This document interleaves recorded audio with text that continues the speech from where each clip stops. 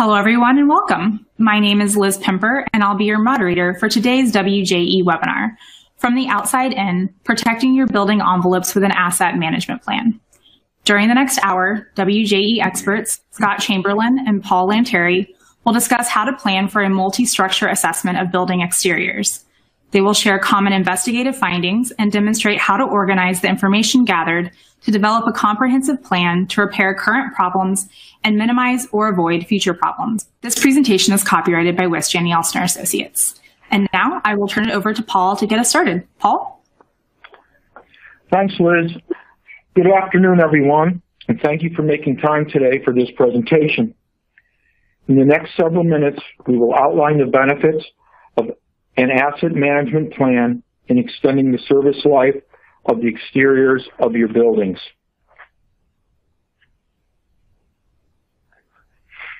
Today's learning objectives are: you will learn the definition of building envelope asset management, what the steps are in developing a building envelope asset management plan, be able to identify typical types of building envelope deterioration, and development of an assessment management report and budget.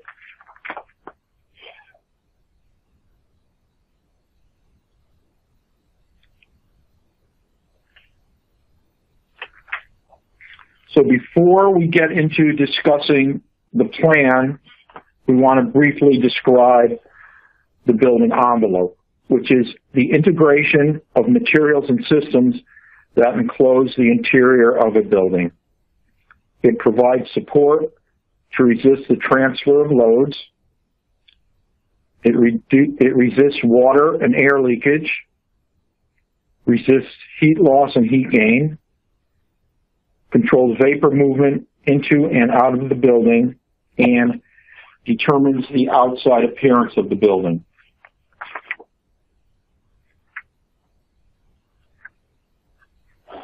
The components of the building envelope or building enclosure include roofs, plazas, exterior wall construction, windows and doors, and below-grade waterproofing. The maintenance of these components is critical to ensure this building envelope maximizes its service life in a cost-effective manner.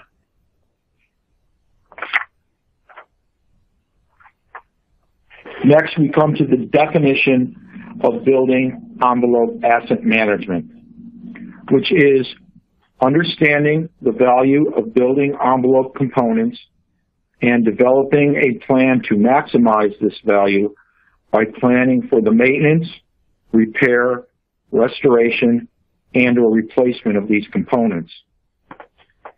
An asset management plan can assist in this maintenance by providing an outline of anticipated restoration work and its estimated costs for use by the client and their accountants for planning future capital reserves. This planning will allow the client to prepare a reasonable reserve fund specifically set aside for the eventual necessary repair or replacement of the building's envelope's components. So who can benefit from this plan? Building owners, prospective building owners, property management companies, institutional and corporate facilities departments, building managers, building engineers, financial officers, accountants, and the board of directors. Clients who have benefited from an asset management plan include colleges and universities, government agencies, religious institutions, condominium associations, entertainment venues, and country clubs.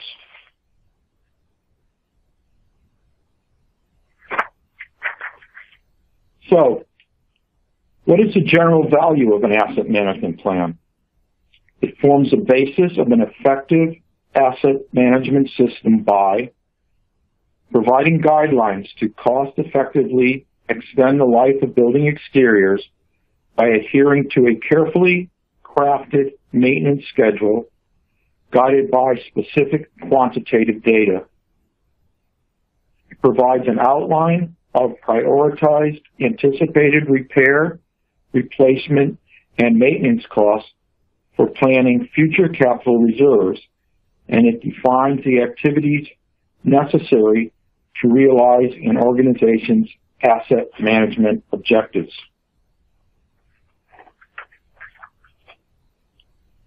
Some of the specific values of an asset management plan are identifying potential safety hazards needing immediate attention,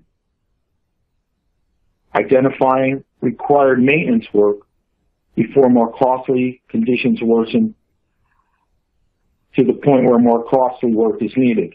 This could be like a small crack in the wall that can be easily repaired with sealant or an injected material that after time when water gets into it, maybe the whole brick or stone will fall off the building. Can aid in providing safe, reliable, and stable facility operations. Can eliminate or reduce unexpected repair costs. It could identify potential failures that could damage other building systems. This is such as a roof that could develop leaks that could damage interior finishes.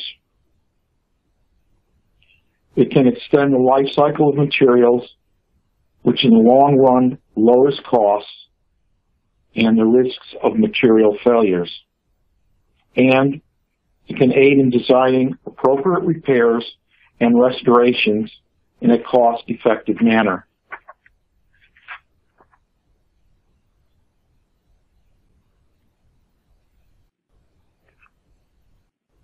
Next, we'll discuss the steps in developing the plan. First, the building assets are inventoried. This is a list of the buildings to be included in the plan. This can be developed by the client prior to retaining a consultant or in coordination with a professional consultant.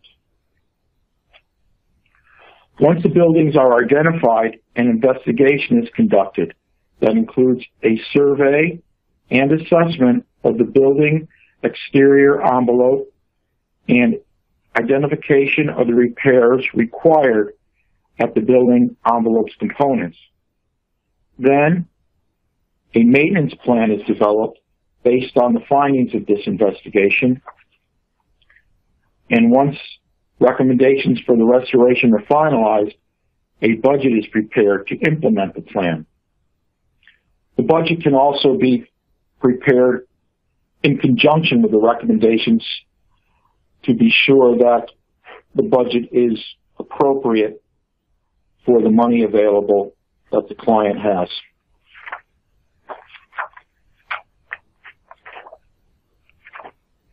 So, inventory of the building assets. A consultant can help a client in maximizing the value of available resources to develop an asset management plan. This can be done by answering questions such as, how many buildings are managed? What is the budget for the consultant to prepare the plan?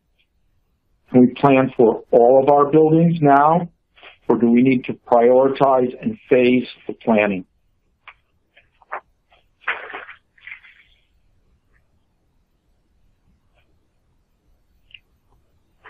Once the planning is prioritized and the planning budget established, the buildings to be included in the plan or first phase of the plan are identified.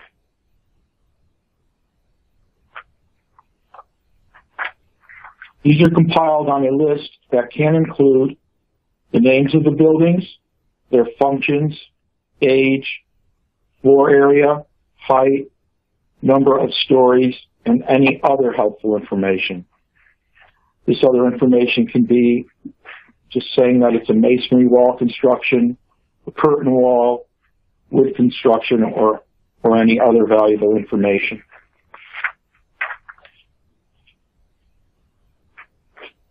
Step 2 is the condition assessment, where facts on the structures are gathered.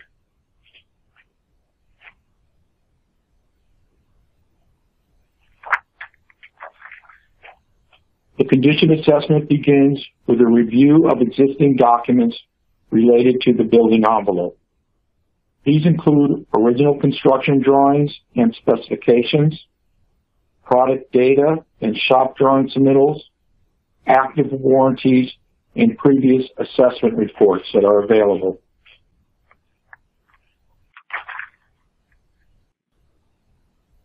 The document review is followed by interviews with property managers, building engineers, and occupants. These interviews are helpful in discovering existing problems such as leaks and material deterioration, as well as a repair history for the buildings.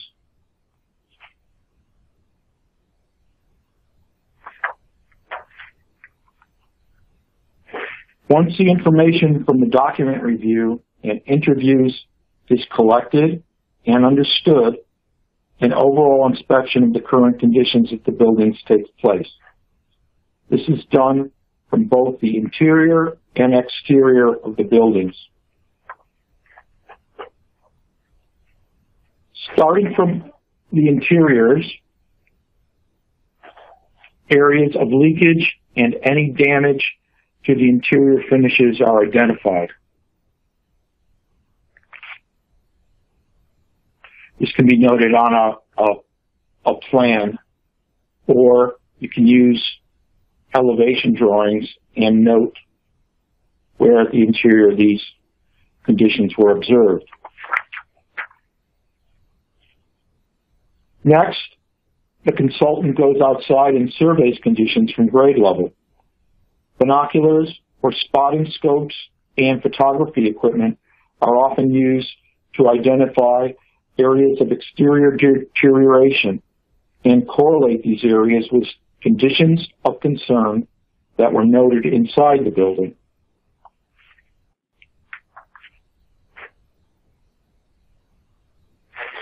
If access to an adjacent building is available, it can provide another vantage point to inspect the buildings.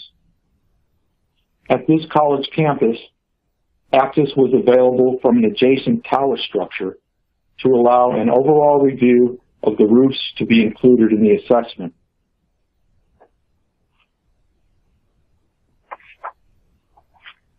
Roofs and roof terrace access also allows observations to be made at the interior sides of roof parapets and its setback walls.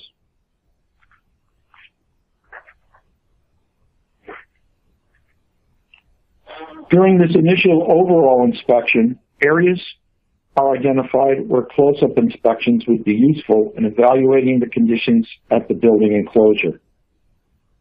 Aerial lifts and swing staging are often used to view upper sections of the buildings during the investigations.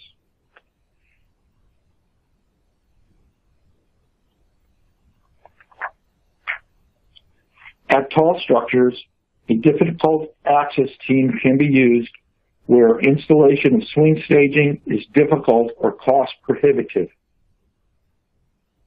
Employing established industrial rope access techniques, difficult access team members perform close-up visual inspections, material testing, and non-destructive testing.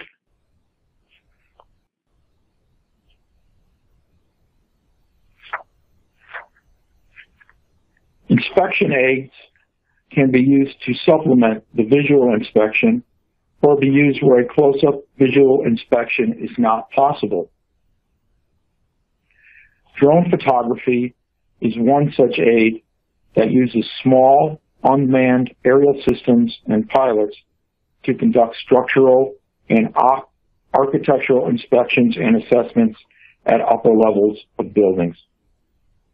This can be done at a fraction of the cost of a hands-on close-up inspection. Infrared thermography is another valuable tool that is used to identify thermal anomalies in building components. revealing areas of air and moisture infiltration in wall and roof systems.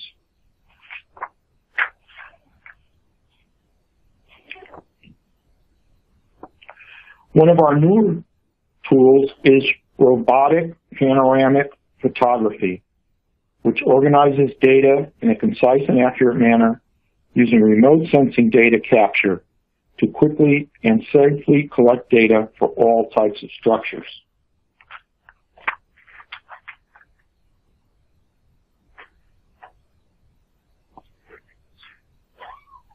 All of the conditions observed need to be collected for inclusion in the management plan. Collection tools used include notations on drawings, site sketches, photographs, tablet-based software, and material sampling.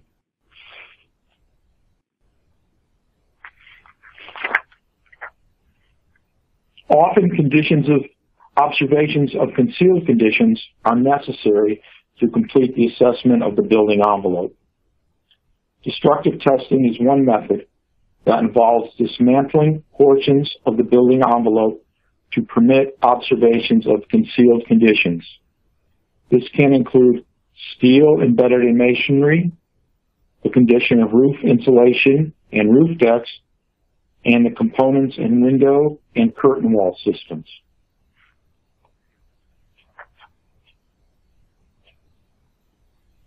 However, destructive testing can be physically intrusive, time-intensive, and costly.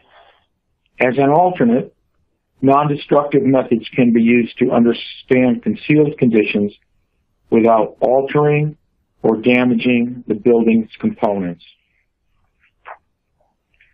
A few examples of non-destructive evaluation are corrosion rate assessment, reinforcement detection, ground penetrating radar, and ultrasonic inspection of steel.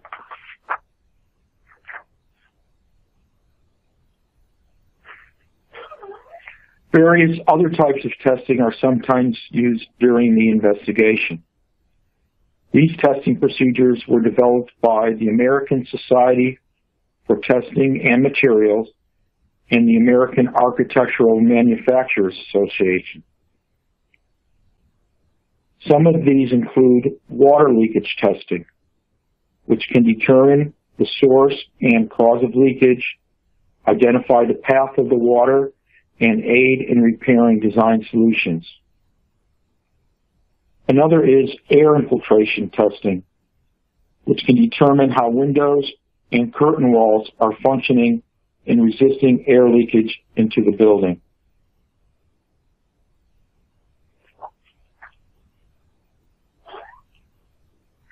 The low voltage test method is a safe and reliable tool for locating faults and breaches in single and multiply membrane waterproofing systems.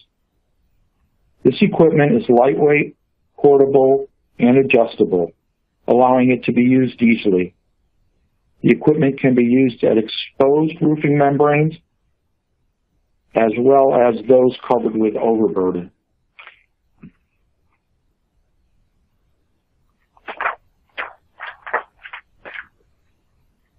Samples taken during the inspection can be brought to a laboratory to analyze the materials.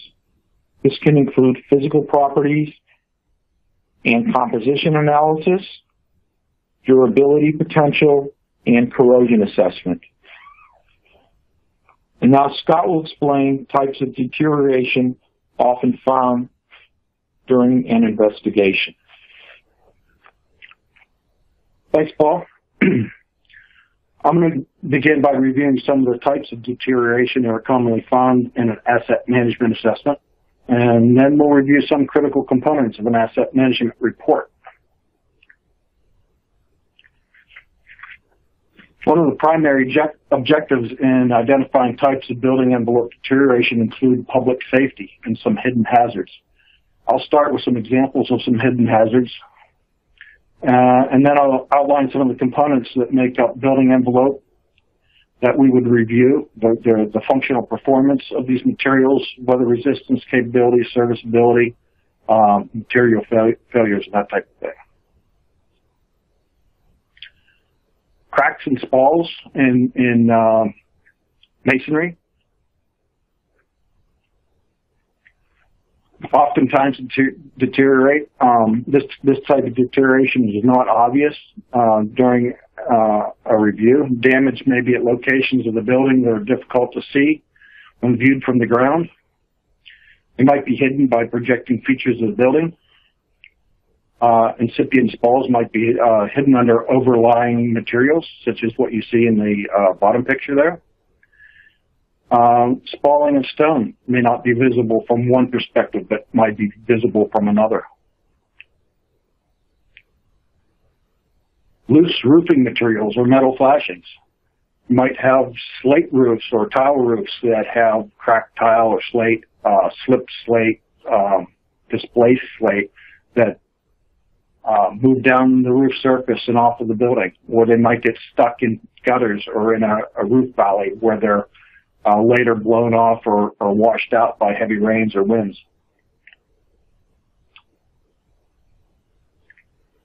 Open cracks and joints in masonry. Open joints allow water to get into the wall system. They can cause corrosion of underlying steel structures, which causes expansion forces within the structure from the corrosion, which expands in there. That can cause additional cracking of the masonry, which then allows additional water into the wall and can propagate further deterioration of the wall.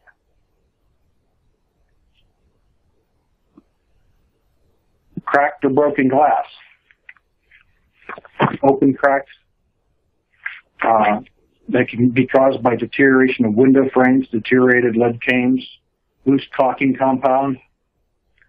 Broken glass can be caused by impact damage, glass edge damage, or surface damage during handling or installation. That can weaken the glass, causing it to break during high winds or thermal movements of the framing system. Spontaneous breakage could also occur in tempered glass by inclusions in the glass. Displacement of masonry. This can be caused by infiltration of water through concrete caps, cracks in the concrete caps. Thermal and freeze-thaw movement can occur, that frost jacking can push bricks out of the wall. Water infiltration through parapet joints can run down, affecting the bedding plane of a stone and cause freeze-thaw damage, push it out of the wall.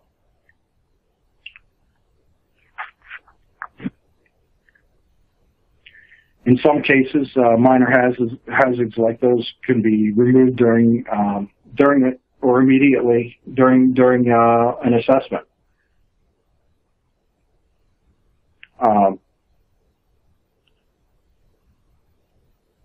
Some of the temporary measures that might be required for those types of spalls include safety and or debris netting, partial demolition, and possibly temporary waterproofing of those types of damages.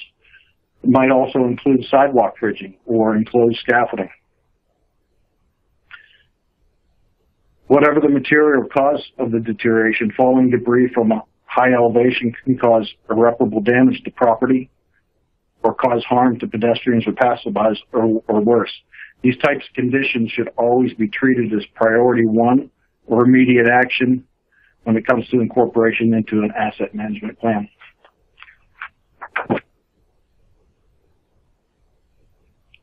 Now I'll outline some of the major components that make up the building envelope. There are many types of variations of roofing membranes and systems for low sloped and steep sloped roofings. Some examples for low sloped roofing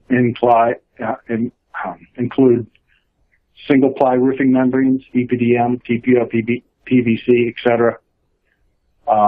Multiple ply roofing systems like modified bitumen roofing or built up roofing. Steep slope systems can be asphalt or slate shingles. They might be tile or metal panels or any type of metal pan system. Each type of roof should be assessed based on their own inherent qualities, good or bad. Evaluation of roofing systems should include its age, the condition of the membrane, lapse, and flashing. Special attention should be given to the roofing system's ability to adequately drain water, including drain placement, gutters, overflow systems, and the respective conditions. Roofs are subject to extreme weather conditions such as UV exposure, extreme rain, hail, and snow events, as well as extreme wind uplift pressures, all of which can cause damage to the roof, their attachment, or their ability to maintain waterproof integrity. All of these conditions should be considered when evaluating a roofing system.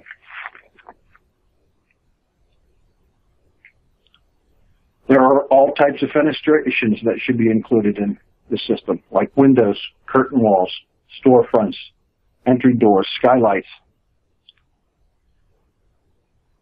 Some of the things that should be looked out for when investigating these items are interior leakage, like Paul mentioned earlier, stains on windowsills, window jambs, stains or corrosion of window framing members. From the outside, glazing gaskets can shrink and pull away, allowing water to enter the drainage channels within the frame. Weep systems can become clogged, preventing water from exiting the system. Sealant joints within the framing can degrade, allowing penetration of the interior. Perimeter seals may be failing. These types of failures can be intensified by wind pressures that force additional volumes of water that have entered the framing system into the building. For this reason, testing of the windows may be warranted to determine the extent of the failure.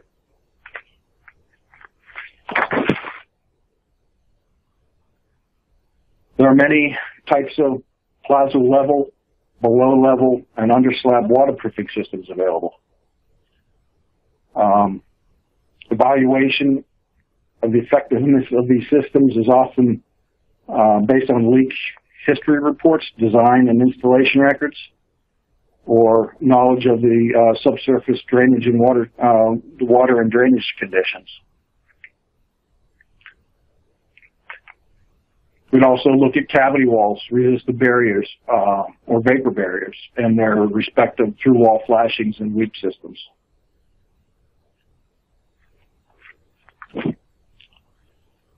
Now we'll review a little bit of the critical components of the asset management report.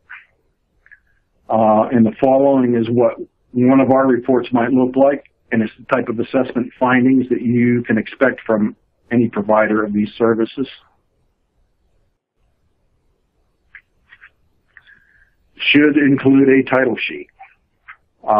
This should identify the buildings, the location of the buildings, the client, and the consultant. It should also include a table of contents. This should list all of the contents of the report, including all of the buildings. It might be a single building, or it might be a group of buildings. But each portion of the report should be included for each of those buildings.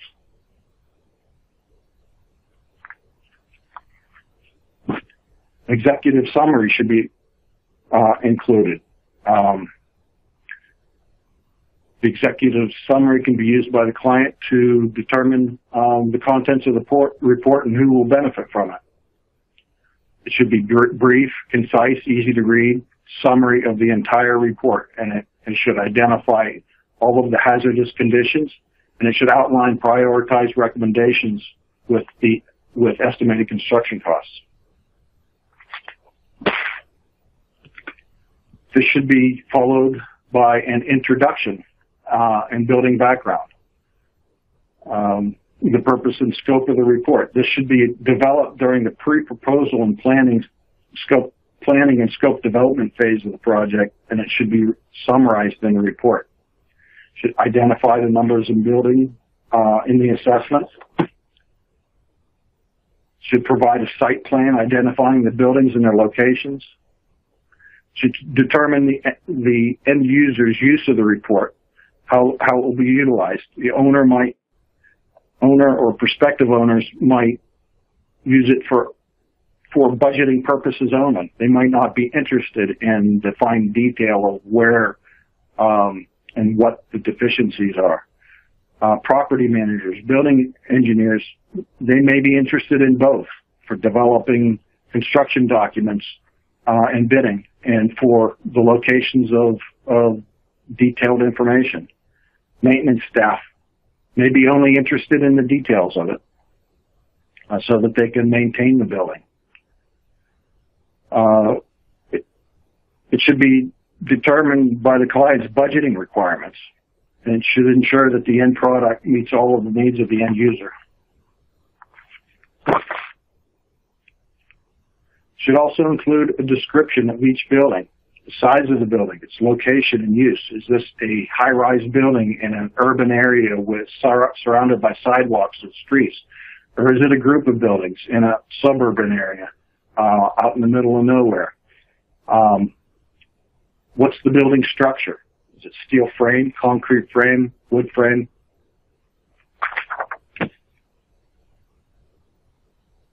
What are the general physical conditions of the building? Has the building been maintained? When were the last maintenance or repairs made? What were they?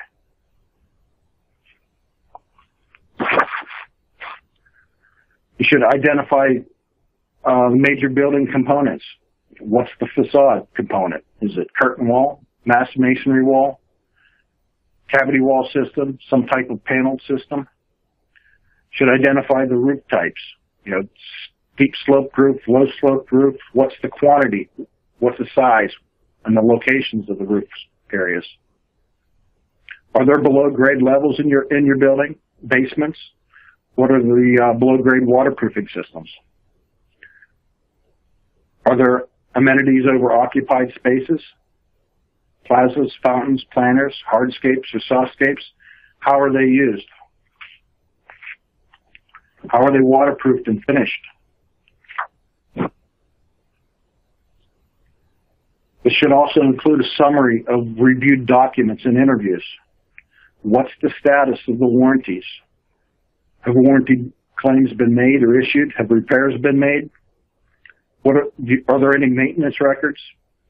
Is there documentation of leak history, job tickets, or tenant complaints? What's the status of those histories or repairs?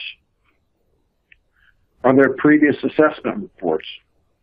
What were the report deficiencies and what's the status of those repairs?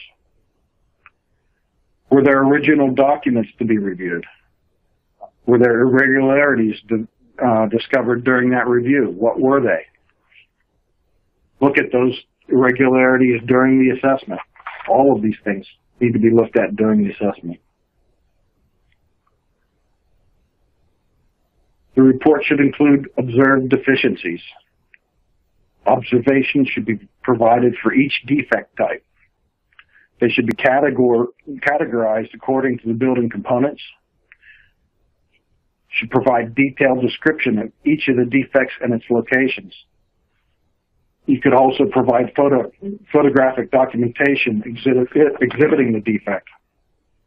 And you might also provide drawings that show the defect locations. This might be included in the body of the report, or it might be attached as an appendix.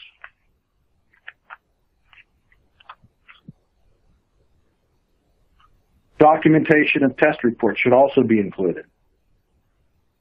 Test reports should include the date, weather, and time of the test locations, description of test specimens, description of the test itself, and what's the result of the test. Did it pass or fail based on established performance requirements? That could be also included in the body of the report or attached as an appendix.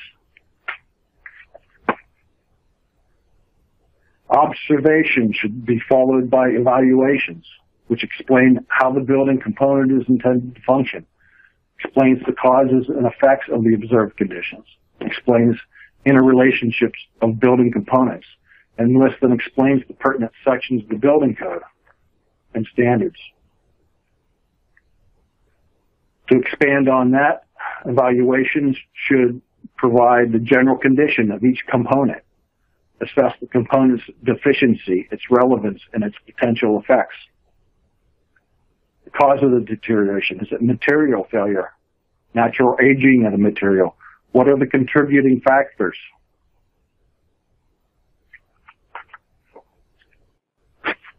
Does the efficiency contribute to the ongoing deterioration of the building? What are the effects on other components? Does the deficiency create an unsafe condition? Or make safe actions warranted? And what type of safety measures are necessary?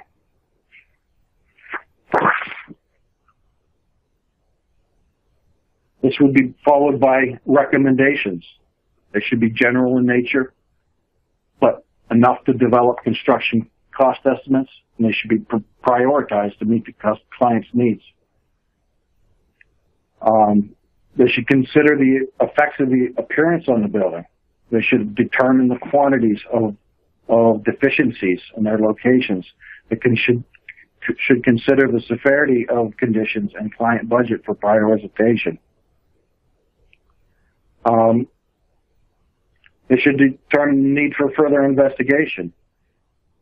Is further investigation needed in order to determine the cause of or severity of the condition? Is testing needed in order to assess the durability of a building component? You should provide scope and intended purpose for the investigation in this section. Following the recommendations, cost information should be provided. Probable cost should be based on current market values.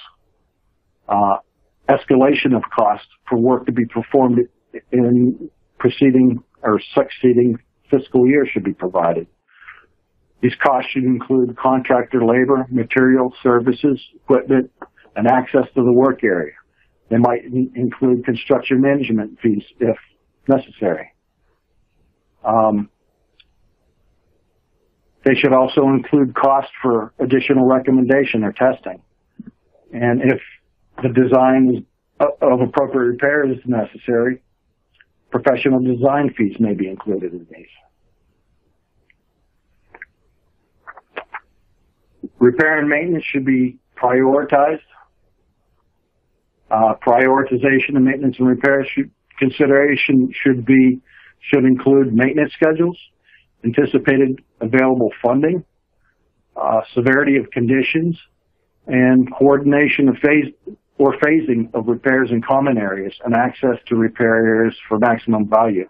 If you have 10 different repairs on one elevation of the building, it might be wise to perform all those repairs at the same time in order to reduce cost in accessing those items at a later date. Itemized table of recommendations should be included. They should incorporate the building component, the description of the work or maintenance items, the quantity, unit price cost of each item, and the total cost of each item. Priority of repairs, replacement, and maintenance should be included, and they should project the cost for subsequent years' work. Here's an example of an itemized recommendation. They should, at the minimum, include prioritization of recommended deficiencies, repairs and maintenance, the facility name, and a description of the work, total construction cost, estimated projected cost for work in future years. The complexity of the table and this information needs to meet the client's needs and should reflect what he needs to show in these reports. This specific example has the condition, description and location of roofing and facade deficiencies, the material type, the quantity of those deficiencies in the units, and the unit cost, and the total cost for each of those deficiencies. And then it also provides immediate repairs that are necessary, those precautionary safety type repairs that may need to be implemented. And then it provides a short-term, a mid-term, and a long-term cost projection for things that are prioritized in higher levels. Cost estimates may be limited. The owner may not want to have a breakdown of every single deficiency. They may want to have an estimated unit, an estimated cost for the level 1, level 2, level 3 portions of the work, or they may just want a single price. Different owners may want to only prioritize cost estimates without itemization. So, with that, that concludes my portion of the presentation, and I'll turn it back over to Paul. Okay, thanks, Scott. So after we prepare this report and submit it to the client, and the client has had time to review the report, we'll typically schedule a meeting to review the report, to review its findings, discuss modifications to the report that the client may like to see, discuss additional investigation if required, and begin planning for future action. So now we'd like to conclude today's presentation. In summary,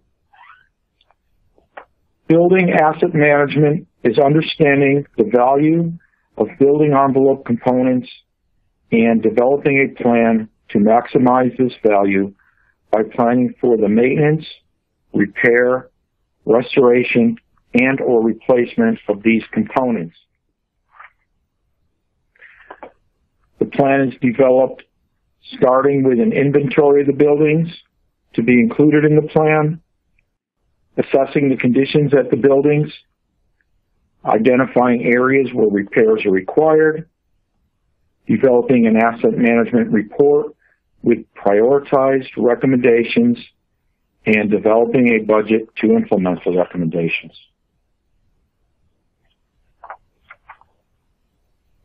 Some takeaways from this presentation include: the building envelope is a valuable asset that must be maintained to assure it maximizes its service life in a cost-effective manner. An asset management plan can be used as the basis to assist those responsible for planning, maintenance, and funding for buildings. The plan can be used to manage multi-structure complexes or individual buildings. The plan provides an outline of prioritized, anticipated repair, replacement, and maintenance costs for planning future capital reserves, and it defines the activities necessary to realize an organization's asset management objectives related to building exteriors. And I'd like to now say thank you, and we'll turn this over to Liz for any questions. All right. Thank you, Paul, and thank you, Scott. As a reminder, if you have a question, please type it into the Q&A box and hit submit. We'll try to get to as many questions as possible for the end of the hour, but if we don't have time to get to your question during the call, either Scott or Paul will follow up with you afterward. All right, let's go ahead and take our first question. How often do I need to update my report? Well, this can depends on what your portfolio is, and if you add buildings to the portfolio, or if you make changes to the portfolio, like major renovations or repairs, the report should be updated to include those so that future years' adjustments can be made in the budgeting. Okay. Our next question. Can you please provide examples of when further investigation will be needed? What wouldn't be expected to be included in this kind of evaluation? Okay. One thing would be if we see something that triggers the concern of a major structural defect, like we see major cracking in the wall, we may want to recommend an analysis of the framing behind the wall or the wall system to determine if further investigation is needed. That would be one type of thing, something that triggers a concern that a structural problem exists.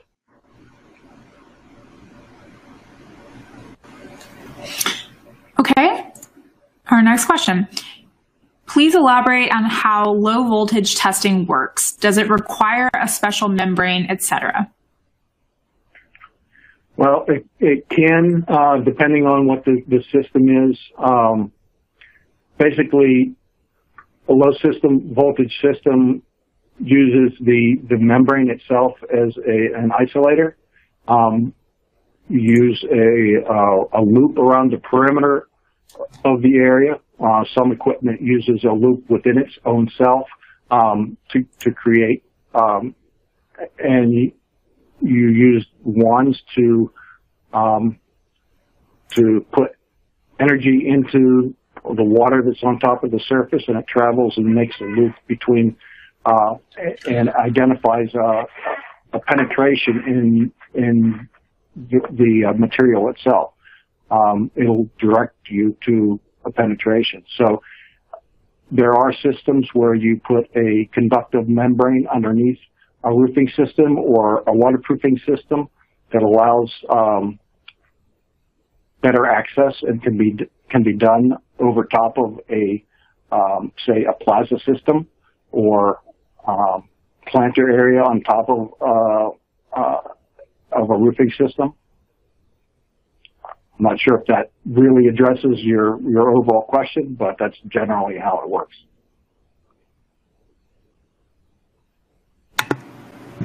Okay, we'll take another question. What kind of software do you recommend to your client to keep track of the inventory?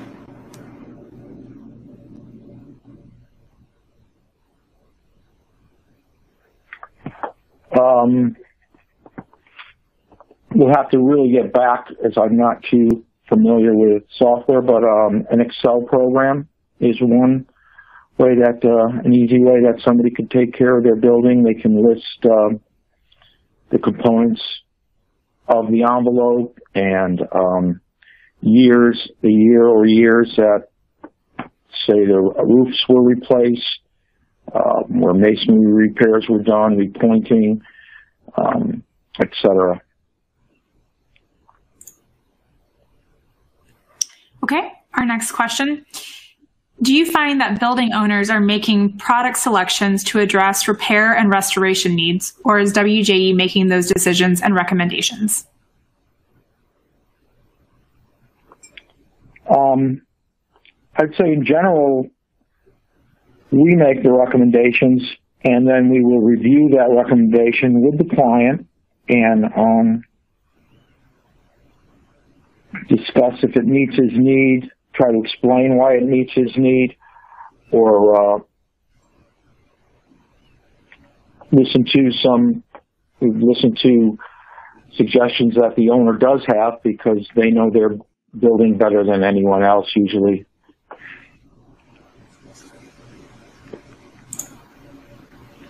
Okay, the next question. You cited water infiltration testing as a non-destructive condition assessment method. Can you elaborate on how this is done? Are you using a moisture meter? Why don't you take this one, Scott? You do more tests than I do.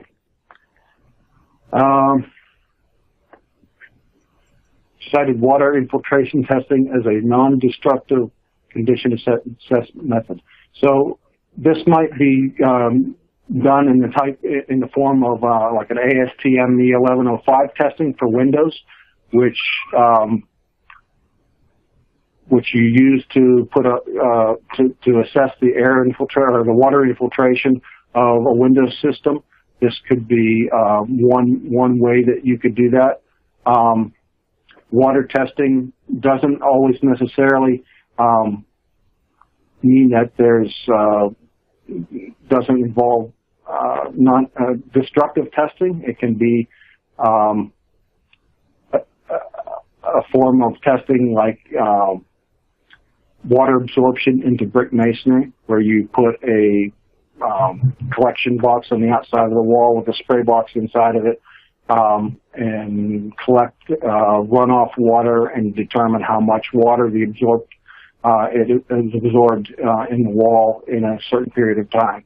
So those are some of the kind of tests that are done with water that are non-destructive. Some other tests, water tests that you might perform might be followed up by probes to determine how water is getting through the building. Okay, our next question. When you showed the robotic photo collage to assess an elevation, is that set up in such a way that you can repeat the exact same photos years later and can compare the images to observe changes? Yes, you would need to set it up in the same location and hopefully try to pick the same time of the year and weather conditions so that you can review what happened in a certain time period. Okay, our next question. Please expand on the process of sounding masonry units and what leads to a determination of which units are in danger. Okay, I'll start. Sounding typically involves tapping lightly with usually with a steel or a lead hammer. A lead hammer is better because it won't damage the masonry. Sound materials usually ring when you hit them. And something with a spall or delamination below the surface, you'll hear like a thud. And this way we can map out areas of a wall where problems exist that are not visually apparent. Do you have anything else for that, Scott? No, I think you explained it. Okay.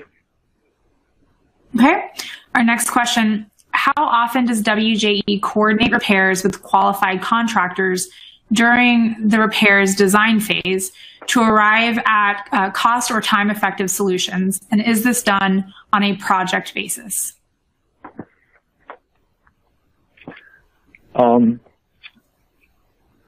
If the client has a contractor on board,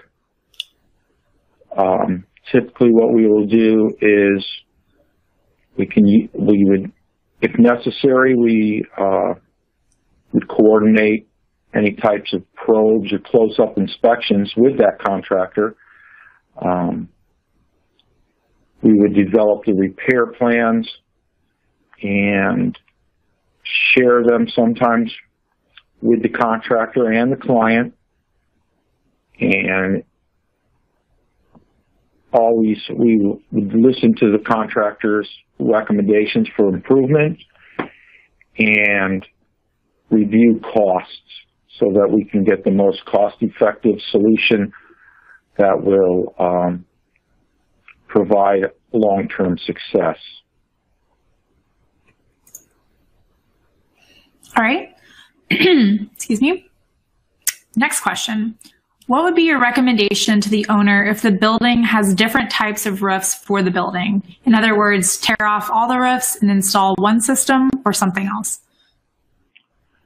No, I think it would be dependent on the condition of each roof level or roof area. Sometimes it's convenient if you're going to be replacing different roof areas to replace them with a similar type roofing system so that maintenance could be simplified. But no, I would base the repair, maintenance, or replacement based on the actual condition of the roof, how long it, what's its age, what's its surface life, how much life does it have left in it. Okay, our next question. Should the frequency of report updates be discussed up front with the consultant who does the initial report so that the initial report spells out how often the report should be updated?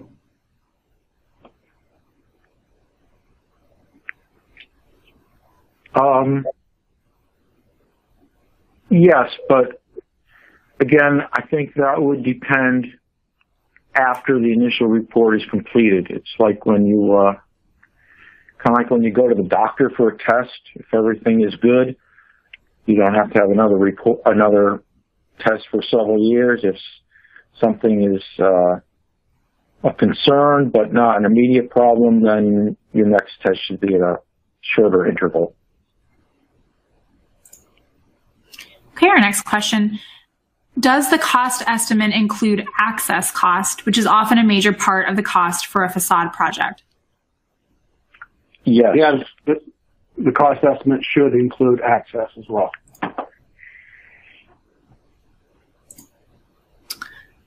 All right, we've got time for about one more question. What information should be added to the specifications of a new building in order to create a backbone for one of these reports?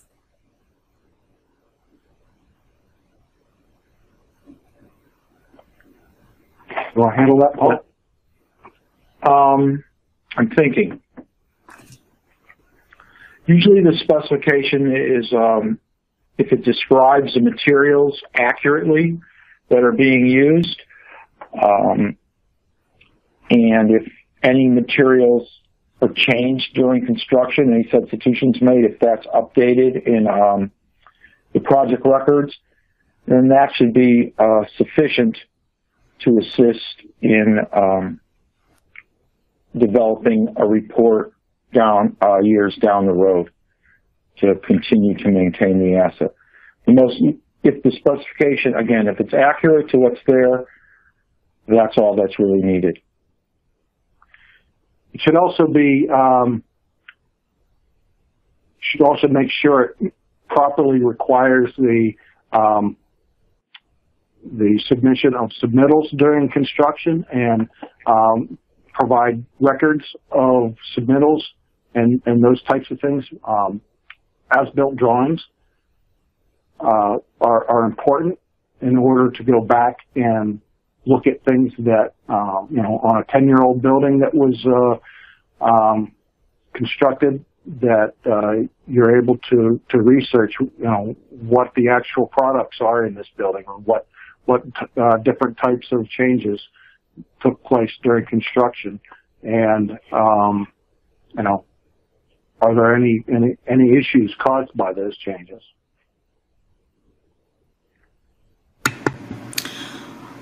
All right.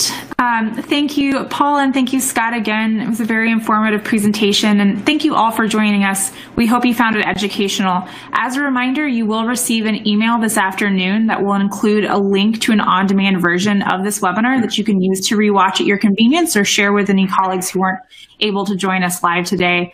And that email will also include a link to access related resources, including a PDF copy of the presentation, as well as a link to download your certificate of completion. If you have any questions about the topics covered in the presentation today, please don't hesitate to reach out to Scott or Paul. Their contact information is here on the screen. They'd be happy to chat with you further. And if you have any questions about the webinar itself, please reach out to me, Liz Pimper, at lpimper@wje.com. So again, thank you so much for your time, and we hope you have a great rest of the day.